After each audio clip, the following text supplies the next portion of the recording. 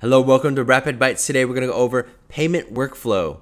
Rapyd is an API first company, and here in Rapyd Bytes we'll show you how to work with our API to accept, hold, and disperse funds anywhere using local payment methods. You can go to community.rapyd.net to ask any questions or comment below. The links and comment section will be below, of course. Thanks for being here. Again, we're going to take a look at the payment workflow as you accept payments with Rapyd. There's a workflow as you work with the API, and that comes along the customer workflow, basically selecting your country, payment methods, and required fields, and as the customer makes a payment on your website or application. Definitely important. I'm here on the Get Started page. There's a workflow right here, but that's different. As you start to integrate and develop in Sandbox, make sure you are certified KYB and in production eventually go live. Something important just to understand as you get started, as well as here a list of supported countries with Rapyd. You can follow the guide to create your client portal account. And here is basically the payments method pages over all the different categories here. And you can head to this payments workflow, kind of breaks down some of these steps that you'll take.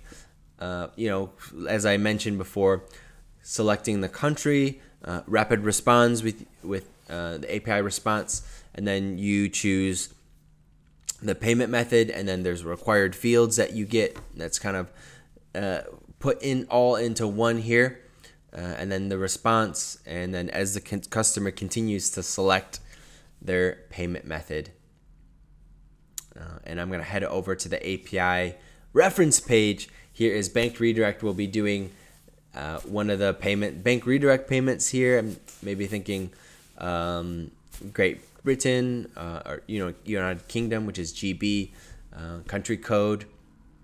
We'll also be doing maybe a card payment method, but also this is not specifically the flow itself. This is just kind of a sequence to help you understand the interactions between the client, which is you, building the product on top of the Rapyd API, as well as going to the customer, and then as well as to the bank and back, incorporating the webhook as well.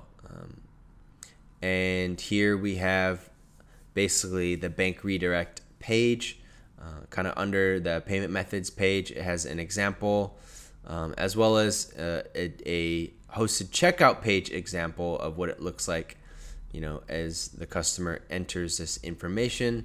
The country here has already been chosen, which is most likely Singapore, since it has Singapore dollars. So, incorporating that payment workflow as shown here with the diagram. And finally, here again is the create payment API call, and here are many different requests and responses. I'm going to head over to Postman. If you don't have Postman yet, or you don't know what it is, you can check out our video. I'll post that link below as well. Make your first API call. That will lead you to follow all the steps to open up client portal, input your API keys, and get started to test right away. So the first call I'm going to do as I kind of head back again is list countries. So that's going to kind of list all of basically every country, but you can see what countries are listed and their information as well. Here is GB for Great Britain, and then pound. These will show basically the native currency, but to get to what currencies are allowed for what payment method, we'll have to list payment methods by country. So again, we chose GB, and so let's find a bank redirect Here is Zap application. I believe there is more. There's SEPA and Trustly. Let's do Trustly. I see that used often. And then you can see the currencies here, euros and GB. And so this has some information on maybe some included more fields for that payment method. But until you go to get the full payment method required fields, I believe I saw that. Get method, payment method required fields. So I copied the payment method type, which is GB_Trustly_bank. And that is going to respond with basically all the required fields here. And so customer ID is required. So typically if a customer is created, that can include everything below. So that actually, to make it easier, that's what I'm going to do today. I will also link the customer, create a customer API call below. And so that's what we'll grab. And we're going to look for list customers. And maybe find one with, okay, I see, GB Trustly Bank. So they have this payment method already. And so now we can create a payment by bank redirect. And so again, this will be GB Trustly Bank. And then this is in, let's do euros, because we saw that this accepts euros.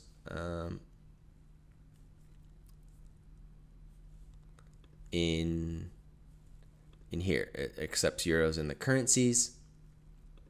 So we can incorporate that. Let's do 3,000. Again, I'm working in Sandbox, so this is all test information. And I will include the customer ID.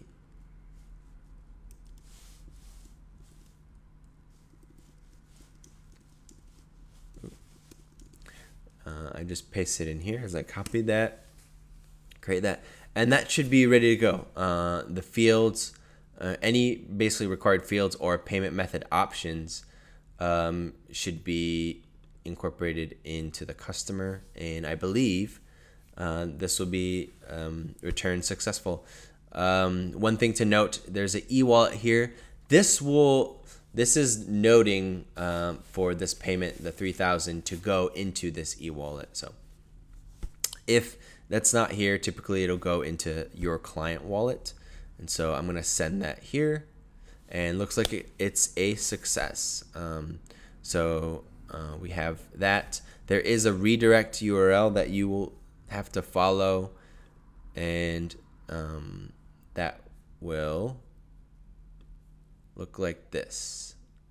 And so let's just do a success for that. And that's not the password. And so this is the completion page here. And I'm going to now, let's see, so there is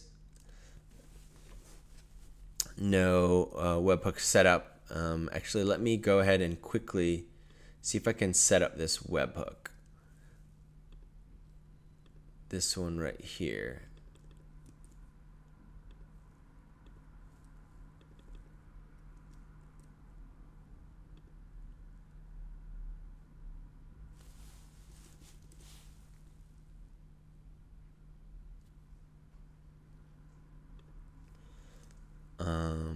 All right, and let me quickly just do this again. Another success. Awesome. And so now we have some webhook responses to that payment completed. Here's GB Trustly Bank. We know it's a bank redirect. And the payment succeeded response. And so, yeah, that was kind of the layout of a payment flow. We can do payment by card capture. And so if we're going back to list payment methods by country, we could do something like Visa. Let's just see what it is here. Yeah, GB Visa card. So we have this payment method type, and then we get payment methods for that.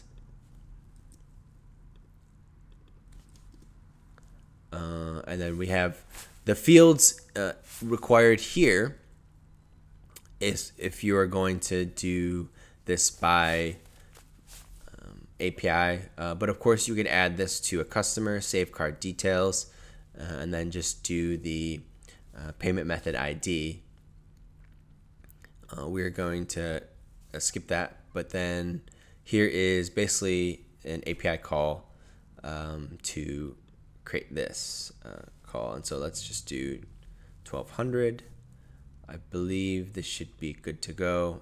Again, this was GB Visa card, and like all of the required fields listed here for that card. And so I'm going to go ahead and send this. And again, it's a success. And so we have that. Here is the 3DS token for this. So we can go ahead and basically simulate that. That's need to put in the code. Only up to 6 for a sandbox. Nice. And then that should go through. I believe there is 2. Yeah, if you do that again, there would be an error. And so let me check up on that payment in response. Oh, there it was. Retrieve payment.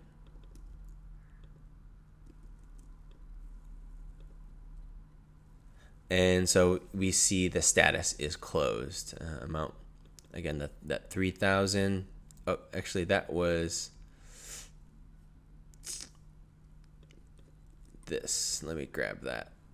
And I believe that's a different one. Yes, so that one was successful, the payment method, but then also here is the card payment method, 1200. So just kind of went through a little bit of the payment flow as we shown here. A little bit. This is a little bit of kind of paired together with getting the payment method as well as getting the payment method required fields. You know, the customer inputs their information or makes the payment. You request the process to Rapyd. And then Rapyd responds with a confirmation. You can always check and retrieve the payment to see if it's a successful payment, a closed payment as shown here. So thanks for watching. If you have any questions or comments, comment below, or you can post at community.rapyd.net. Thanks for watching. Have a great day.